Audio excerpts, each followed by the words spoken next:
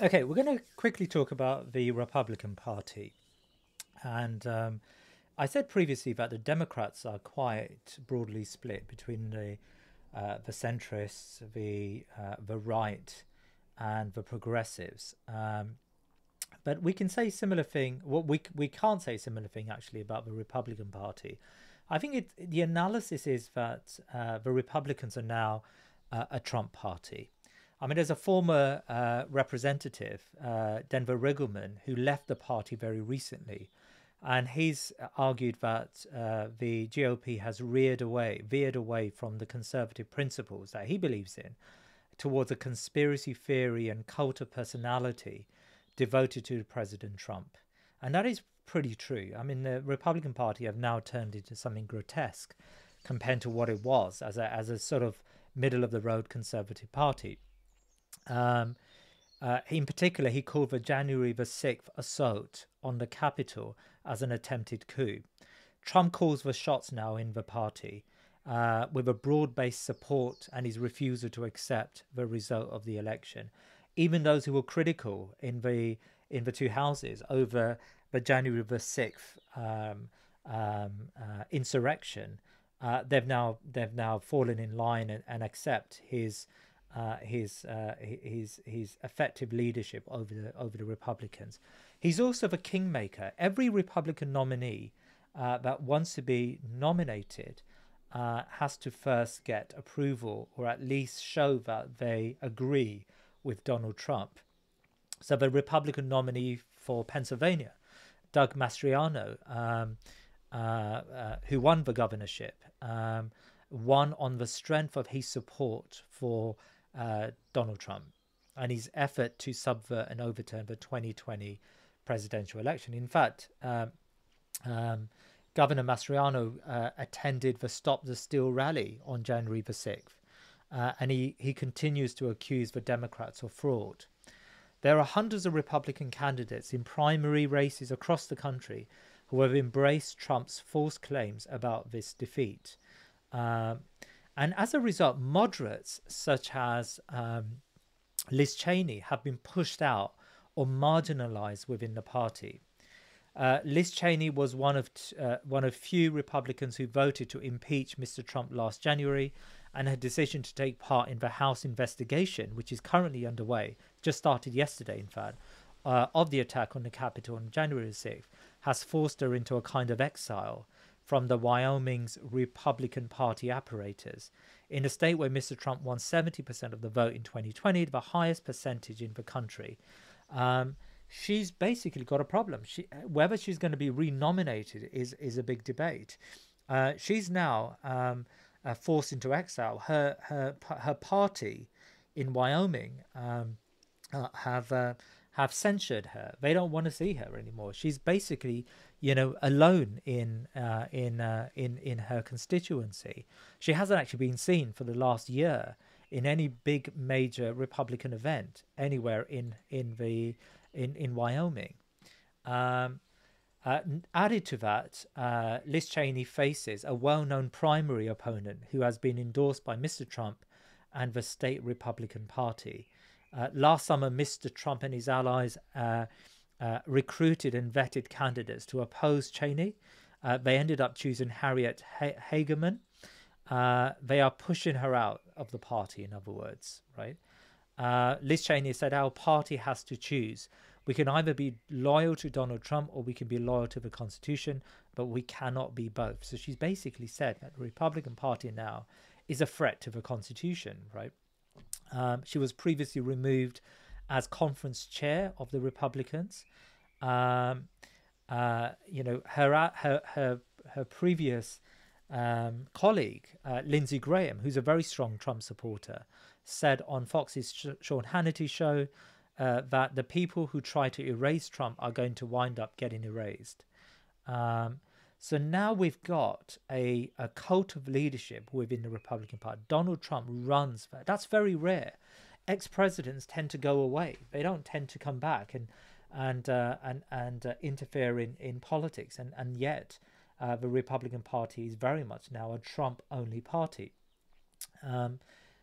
Liz Cheney is one of two Republicans who are on this committee, this hearings that are taking place at the moment, and she is almost certainly going to lose her seat. I mean, there was some analysis about Democrats in the primary. So in her constituency, in her state, there is a um, they've got the most liberal laws, in fact, regarding primaries. So Democrats can Democrats can for a day or two can switch to being Republicans and then can vote for within the Republican primary. So in effect, what she's counting on is Democrats who realize that she is probably an important asset in the same way Joe Manchin is an important Republican asset, you can say, in the Democrats. Well, Liz Cheney is probably quite an important Democrat asset in the Republican Party. And so she's relying on Democrat voters in those primaries. So Republican ideology is now to the far right on a number of issues, but it's got a strong base in old America, in those central parts of America, the old Rust Belt, the old Christian Bible Belt. It has a lot of support there.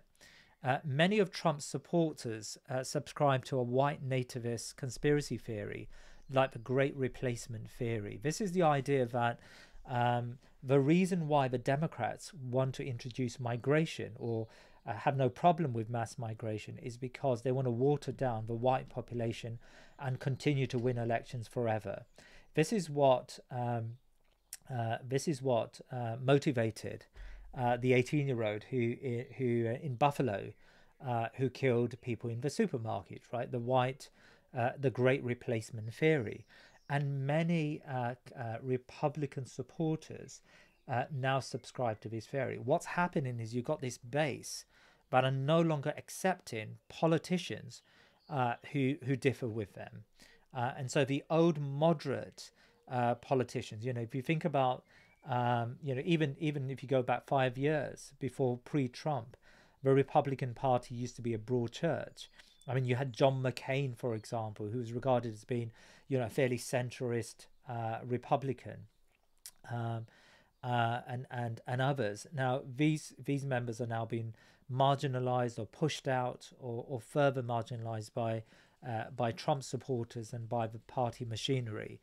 And so it's the stage is set for Donald Trump to win the next election, and I suspect he will do unless this committee, the House Select Committee investigating the January 6th insurrection, says otherwise. So yesterday on primetime TV, I mean, they've hired Hollywood directors, by the way, to get the message out. But on primetime TV, these hearings have started. Now you can almost compare this to the Watergate hearings of Richard Nixon. In fact, some have compared it to the Watergate hearings, where the House Select Committee unearthed what actually went on. And as the hearings continued, it became very clear that Richard Nixon was in the firing line. So he resigned before more could come out in the public, right? Now, of course, Donald Trump is no longer president, but I suspect what they intend to do is they intend to try to get to a stage where they forbid Donald Trump from becoming president, for standing as a nominee.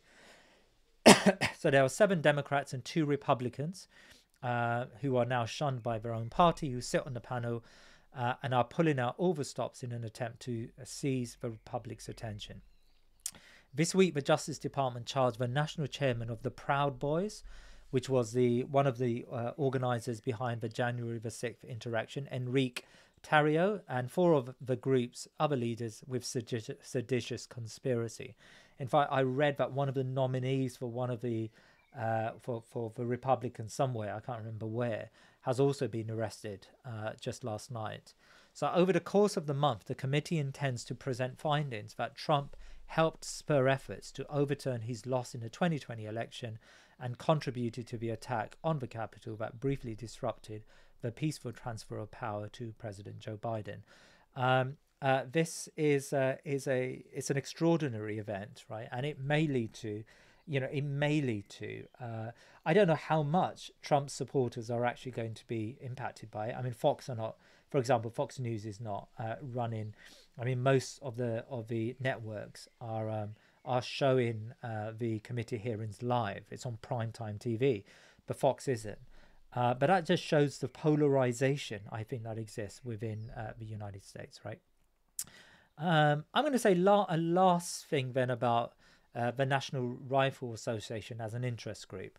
The NRA is now among the most powerful special interest groups in the US, with substantial budgets to influence members of Congress on gun policy. It is run by Wayne LaPierre. The NRA supported Trump's efforts to get elected. The NRA reportedly donated $30 million to his 2016 campaign, making them one of his biggest supporters, if not the biggest. The NRA now lobbies heavily against all forms of gun control and argues aggressively that more guns make the country safer. It relies on and staunchly defends a disputed interpretation of the Second Amendment to the US Constitution, which it argues gives US citizens the right to bear arms, right? The NRA spends $250 million per year, far more than any other, far more than all the country's gun control advocacy groups put together. And these are for political advocacy, of course. This money is for political advocacy. The organization has boasted some high-profile members over the years, including George H.W. Bush. Mr. Bush resigned from the group in '95 after Mr. LaPierre referred to federal agents in the wake of the Oklahoma City bombings as jackbooted thugs. In Texas, home of the Uvalde massacre, the NRA held its annual conference, and that was just a week after the Uvalde massacre. But you wouldn't be surprised. Ted Cruz, the Texas senator, or a Texas senator, has received $442,000 from gun rights advocacy groups, and the majority of that comes from the NRA. There have been over 4,000 deaths from gun crimes in Texas alone. So Cruz is resisting attempts to clamp down on gun ownership, federally, but also in Texas. And so that sort of spells out the power of an interest group, right? The NRA has enormous political capital, enormous political clout. It is able to influence politicians, in particular Republican politicians, and that's what it's banking on. It's banking on the Republicans winning the Senate or gaining ground in the Senate, and that in turn and in future banking on the president moving from the Democrats to the Republicans. So that's a good example you could use as an interest group. I think you got to have one example, I think, from the syllabus, and you can use the NRA as an example of that, to illustrate that. Okay, I am going to do another session, I think, on Sunday. It'll be a quick session, but I think I'm going to talk about some broader aspects of US politics. If you have got, if you want me to raise any specific issues that you find very difficult to find, to find contemporary examples, just drop me an email and I'll see if I can do that. But good luck to you in your exam, and I wish you all the best, and I hope you found these videos useful.